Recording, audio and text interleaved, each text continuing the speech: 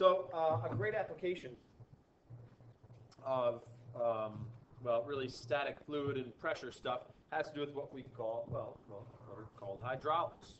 Okay, so a typical hydraulic system really does not look like this. A typical hydraulic system has a pump in it and a reservoir and stuff like that, but it really works based on this main principle. Really, there are two different sized cylinders like this, each cylinder with a piston in it.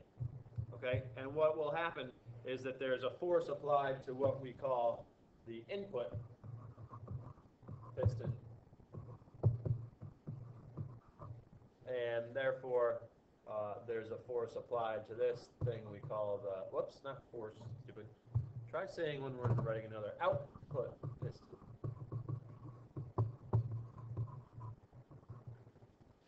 Now, the big deal, like we said, is these two, what do you call them, cylinders have different cross-sectional areas. All right?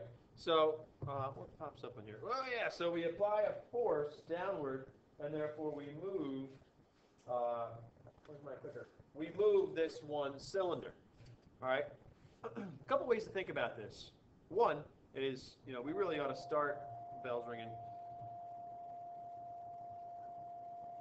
Ideally, we start by talking about, the fluid thing. And here's our isobar where there's some pressure P, right? And if we have a case here where, let me go through this again, but sure, this thing does that. Come on. Yeah. Well, what we have is, really, if this fluid, if this cylinder, this piston is just sitting there, there's a certain pressure P, just underneath the piston.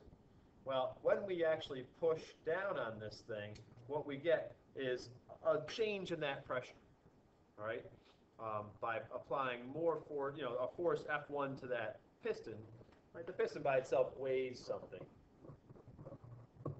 Then we apply some more force to that we'll call F. Well, what we get is a change in pressure. All right, suddenly there's, an increased pressure here.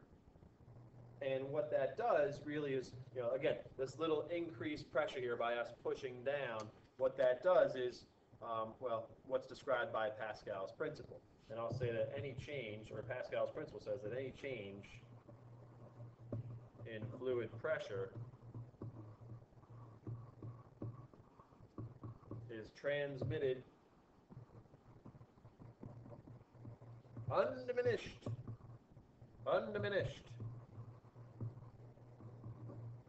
throughout the fluid.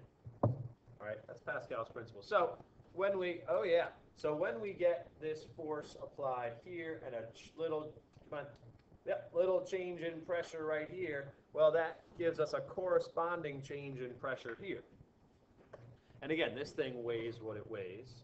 But if now there's, its weight, we'll say, is, equated by this original fluid pressure. But now, on the left, when we've pushed down and made some more pressure here, that makes some more pressure here, and that's going to lift this thing upward. Okay? Now, you might be able to tell that there's a certain volume of fluid that occupies this, volume, right? And that volume of fluid is going to stay the same. This fluid is incompressible. Its density can't change. And so, when we push this one down, we've got to maintain the same exact volume. So this one won't go up as high as the other one went downward. Does that make sense? To maintain the same volume. So, that's one way to look at it. But the pressure way to look at it, if we assume, again, we're going to assume these things start at the same height. They don't end up at the same height. Let's assume that they're at the same height initially. Well, what we can say is that pressure 1 equals pressure 2. Or how about this? Pressure at the input equals pressure at the output. Okay? Well, the pressure is F in over area in. And, well, that's got to equal F out over area out. Fair enough? I mean, that's literally it. This is what you use for hydraulics. As simple as that, literally as simple as that. Well, not always as simple as that, because this works when input pistons and output pistons are at the exact same height. Okay? So what this says is, how much output force can we get? If we just solve this for output force, I'm going to write it as A out over A in times F in. So we apply some force to the input piston. If the output piston is bigger than the input piston, this can be greater than 1, this, really ratio. And by whatever ratio the output, or by whatever factor the output area is bigger than the input area, well, the output force will be that much bigger than the input force. All right? So let's say that we have a situation where, I don't know, let's give this a radius r. And let's give this a radius, I'd say that looks like 3r. So the question is, how much bigger is the output force than the input force? If the output piston has a 3 times larger, or a radius that's 3 times larger. Well, here's what you got to remember. The area goes as pi r out squared, and pi r in squared. Oops, not equals, times F in. Well, these pi's go away. And this is r squared over 3r, quantity squared. Sorry, other way around, right? Output's bigger. 3r squared over r squared. F out is that. Right? Well, if you notice, sorry, I go over here, that this means F out is 9r squared over r squared times F in. Or, with a 3 times larger output piston radius, you get a 9 times larger output force. Right?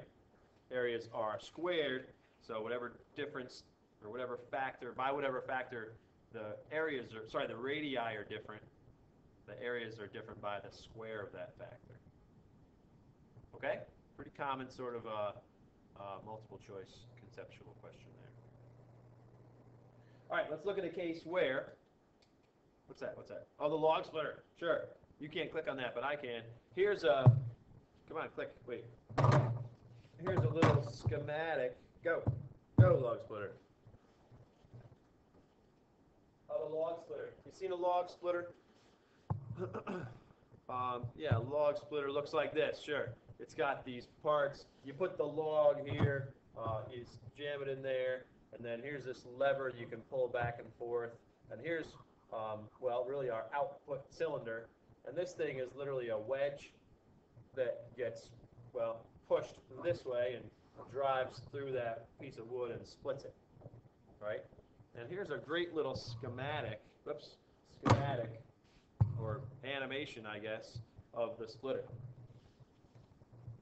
So like I said, typical hydraulic systems have things like tanks where you can hold a lot of excess fluid. They have to have pumps to move the fluid around.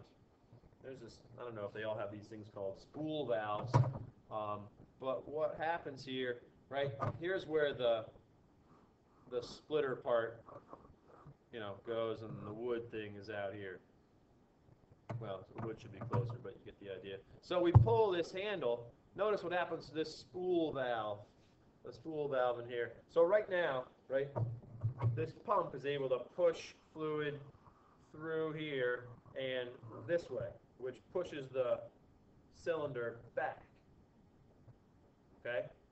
So now here's where we put the wood in. Now we have the splitter thing right here, splitter head right there. Here's our tree part of a tree that's braced against something laying on a table. And then when we push this spool valve this way, well, it's going to open up another path, a different path for this fluid to take.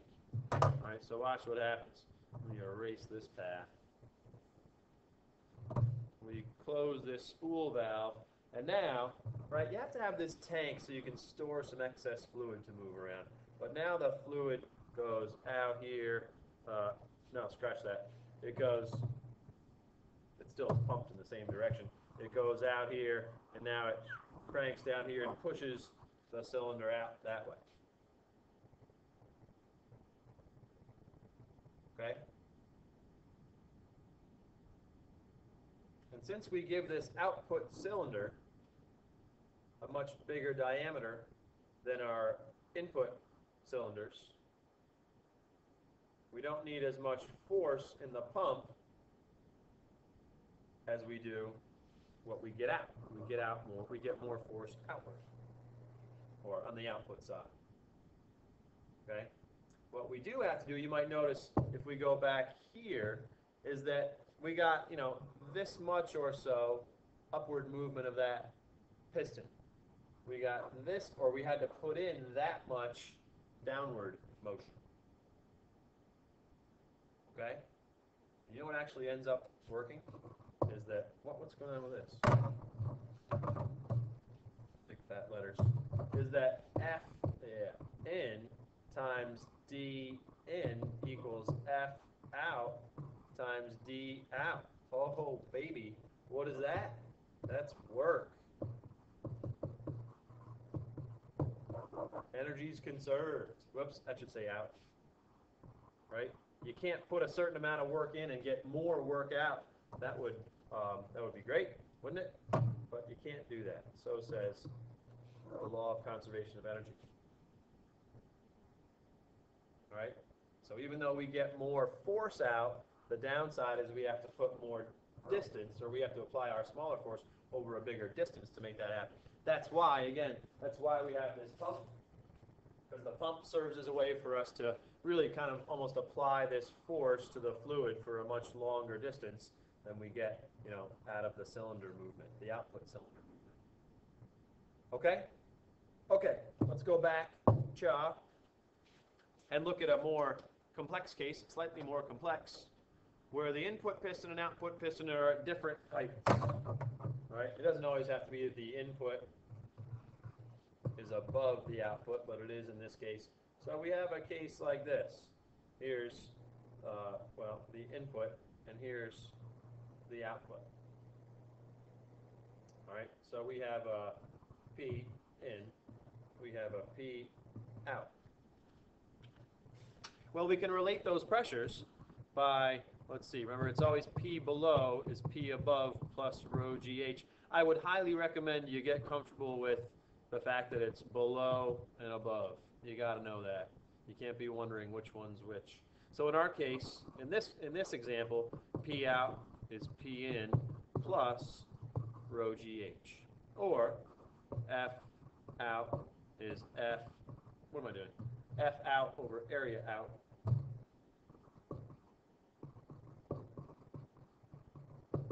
Is F in over area in plus rho GH.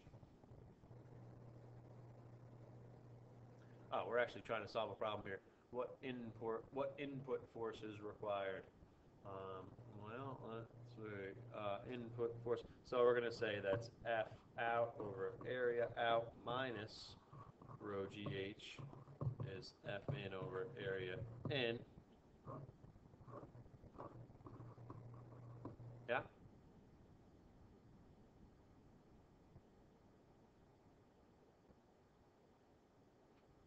Yeah. So, Saul, I'll pause. You have to listen to me do all the work. Actually, I'll do all the work because why not? So let's see. Area in is going to be pi r squared. So the input. The piston on the left has a radius of 0.0121 meters. 0.0210. So let's see. 0.02012 squared times pi. So this is, come on, man. Better? 4.5 times 10 to the negative 4th meters times F out. The output plunger has a radius of that. The combined weight of the car and plunger is 20,500 newtons. That's what we need for an output force. Area out, radius of that, so 0.15 squared times pi is 0.071. Oh, that's actually, yeah, this should be a square meter. That's a square meter. Minus, let's see, rho, hydraulic oil density of that, 800 G H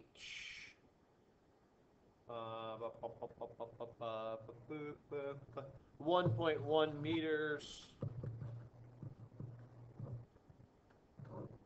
So let's see.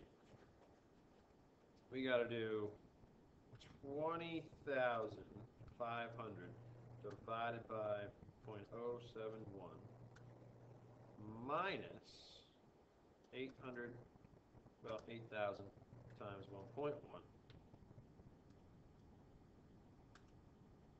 And then times 4.5 e negative 4. I get that F in is 126 newtons. Amazing. We get to apply 126 newtons of force to lift something that weighs 20,000 newtons. That's a lot of bang for your buck. Why the big difference? Well, looky here. That's one. That's a factor of, well, more than 10 different, right? A factor of 10 radii differences, or a factor of 10 radii different, will give you a factor of 100 force difference, right? This is more than 10, so, well, and also, we get the advantage of that the pressure down below is bigger than the pressure above anyways. So we get double advantage of this thing, all right? So a much, much, much smaller input force than an output force. Yes? That's it, people. Ah, Mr. Warner, that's awesome. I can't believe it was only 18 minutes. Yeah, I know. It's wonderful. Let's see. So yeah, we'll have some hydraulic problems to work on tomorrow. A little demonstration, I hope. And that's it. Get cranking on that review packet, people. Get cranking. Yes? Yes. Oh yeah, and I'm going to try to make one of those videos too. I'm a giver. See ya.